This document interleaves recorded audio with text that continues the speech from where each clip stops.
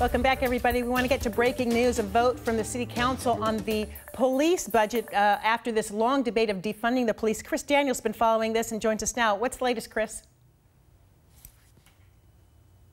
Was about to vote, and they did via a vote of 7-1 to trim the funding for the Seattle Police Department. Not defunding, not a 50% cut, but some trims, including to the navigation team, which takes care of the homeless population and outreach, as well as 32 officers from patrol. We're talking about hundreds of thousands of dollars rather than millions of dollars. One of the council members, Teresa Mosqueda, calling it a down payment towards a bigger renovation of the Seattle Police Department. Also a resolution today which spells out really a year-long process for the council to work with the mayor and the chief on re-envisioning the Seattle Police Department. That may also include a public vote in November of 2021. But the headline just now in the last 15 minutes, yes, there will be trims to the Seattle Police Department, including in multiple departments, but it is not what activists had asked for amongst all the protests here in Seattle. Reporting live, I'm Chris Daniels. Back to you.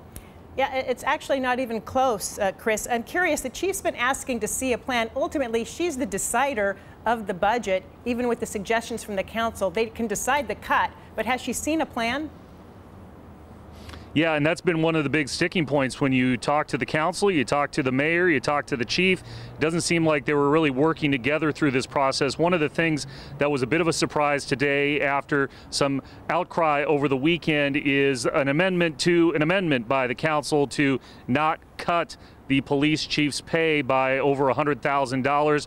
Lisa Herbold today said that she acknowledged that was an error on her part, so they amended that part of the legislation to Chief Bess and the senior staff as well. So many more questions like this idea of a public vote. Not enough time, which means we're going to have to talk to you in our next hour, Chris. Thank you. Okay.